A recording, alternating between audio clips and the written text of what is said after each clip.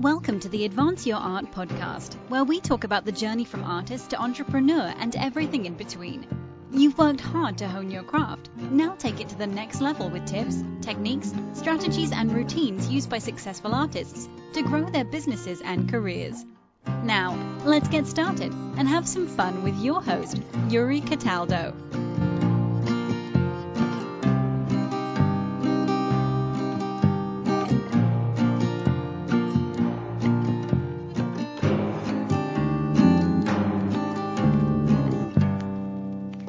Robert, welcome to the show. How are you today? Yuri, I'm very well, and I'm really looking forward to speaking with you. Thank you. Wonderful. And again, thank you so much for joining me. I really appreciate it. So I'd like to start off by asking you to describe yourself and what you do. Okay. The reason I'm laughing is that I always think if anybody asks me that, they better be ready because I'll start droning on for hours. But I'll try not to.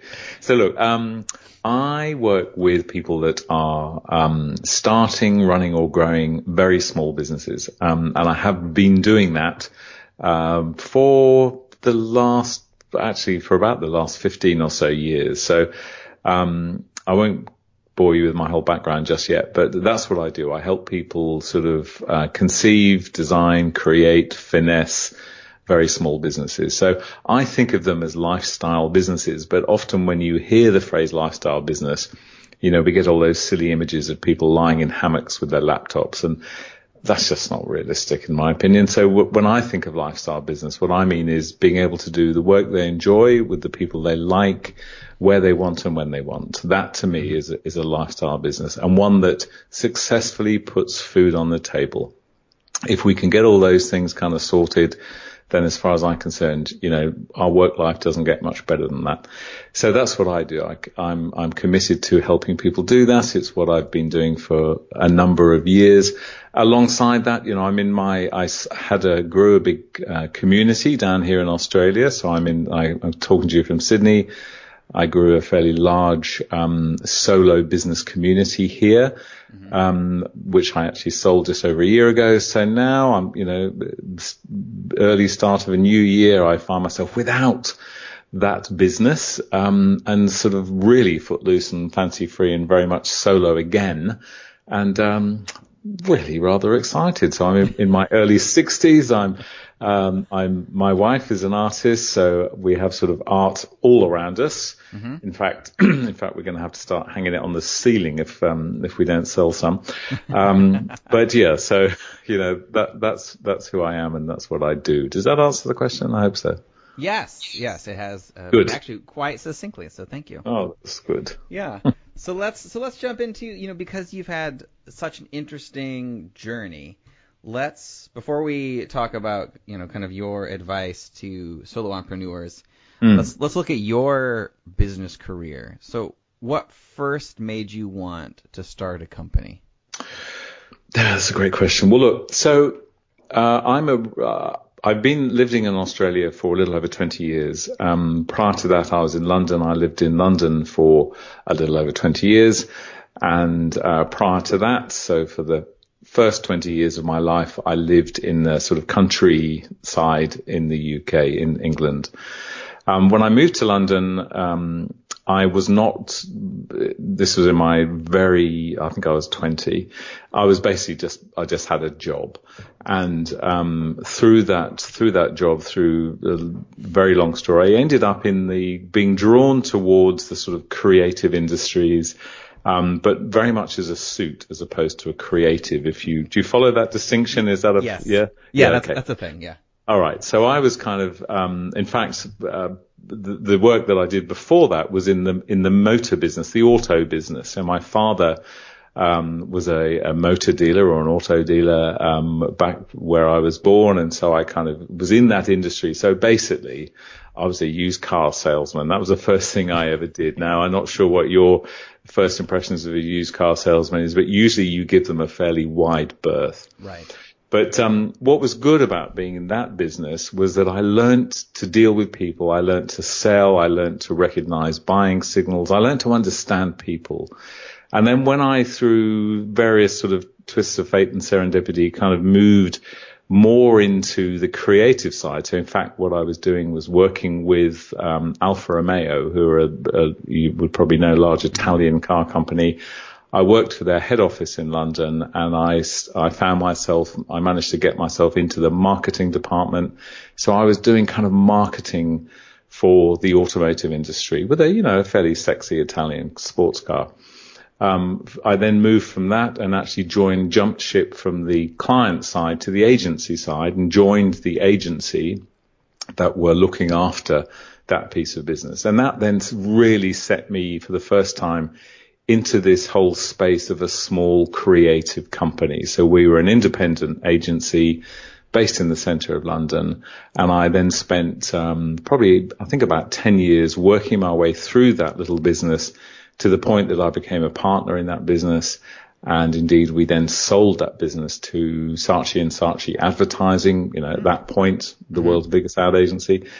And I really did work my way quite deeply into this kind of creative business, and I was really enjoying it. But what I realized more and more was that the people that really seemed to be enjoying themselves were not the suits, and not necessarily even the designers in the company, but were often the freelance people that we were working with, artists, and we used to do sort of music promotions and various other things in this business.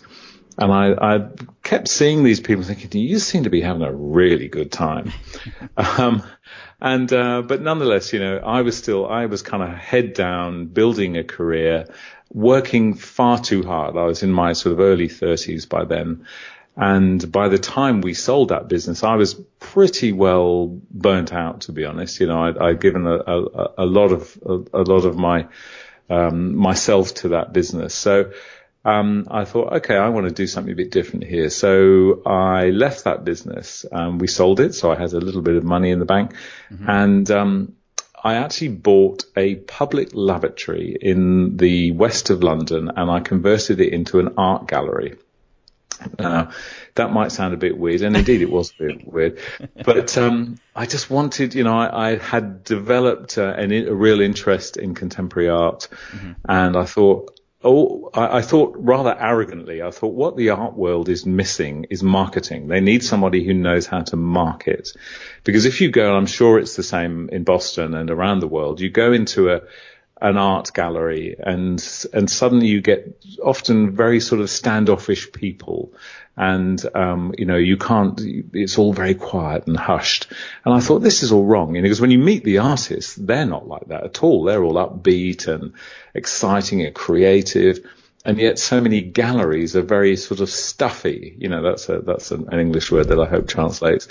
So I thought, as a marketing person, I know what we need to do. We need to rev up and excite the world of contemporary art. What better place to do that than in a public lavatory? So I bought this public lavatory that the councils were sort of selling them off I won't go into that whole rabbit hole of digression.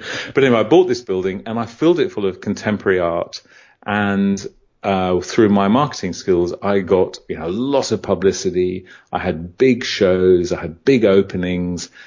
Didn't make $1. It was a really hard business. And what I realized, I was very good at getting people in the door, but the sort of work that I was showing was quite sort of in your face, and I just couldn't get people to take the work home with them. Bit of a lesson there, but I kind of refused to, I didn't want to start selling pretty pictures. So I basically shut that business down and kind of learnt a lesson and lost quite a lot of money, but there you go, it's all part of growing up. And I got to that point, I thought, okay, so now what am I going to do? And I decided I don't want to go back into employment. I really want to get control of my kind of working life. So I did what any sensible person does, is I put a backpack on and went around the world. That's what I thought I should do. So I did. And I ended up in Australia. I traveled in various places, and I ended up here. Now, for an Englishman to come to Australia, it's a very easy transition. I mean, the getting permission to live here isn't so easy, but in terms of the countries, it's very easy. The language is the same. They drive on the same side of the road. It's just like England, only with sunshine. And I got here and I thought, oh my gosh, this is beautiful. And I fell in love with Australia, and I loved the sort of style of life here. And I thought, this is it. I'm going to base the next phase of my life here. So I did. I moved to Australia. I happily met the woman who's been my wife now for the last 20 years, Jane. We have a young son, and life is here, and it's, I really enjoy living here. But what I decided when I came here is I was going to start a business that really, just avoided the pressures that I'd kind of been running away from in London. I should probably take a breath here. Am I taking too long with this response, or is this okay? No, this is perfect. I do want to hear your journey with this, so this is fantastic. All right. Okay. So look, I'll try and keep it short. So when I got to Sydney, shortly, actually, when I first came here, I actually worked with a big design group for a year, because I thought, okay, first things first, let's just get the lie of the land around here. So maybe getting a job for a year isn't a bad idea. So I did. So I worked with a big design company for 12 months. And that was good, and learnt my way around the city and all that sort of stuff. But by the end of that period, when I decided to leave, I had a good network then of creative people, freelance designers and artists and photographers, and people that had kind of come into that business, whether as freelancers or employees or whatever.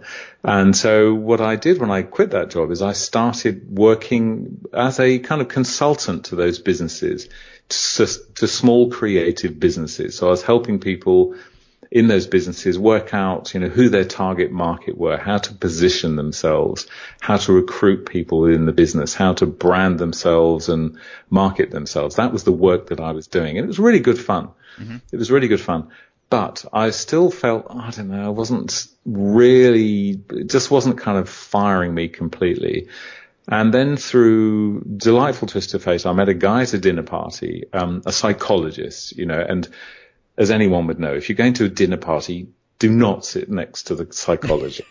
But I did. Right. And it turned out he didn't burrow into my head. He was the most delightful man. He's become a very good friend. And I was talking to him about my work, and he said, what do you enjoy the most? And I said, well, the thing I really enjoy the most is kind of after the day of work with these small creative business owners, we kind of go to the bar or we go to a cafe. That's when I enjoy it, because that's when they really start telling me about their life and why they're running this business and all of those I said, that's what I really enjoy, is those sort of conversations. And he said to me, you should have a look at this. This was in 2000, 1999, 2000. He said, you should look at this new thing called coaching that has been growing in the US and it's just come to Australia.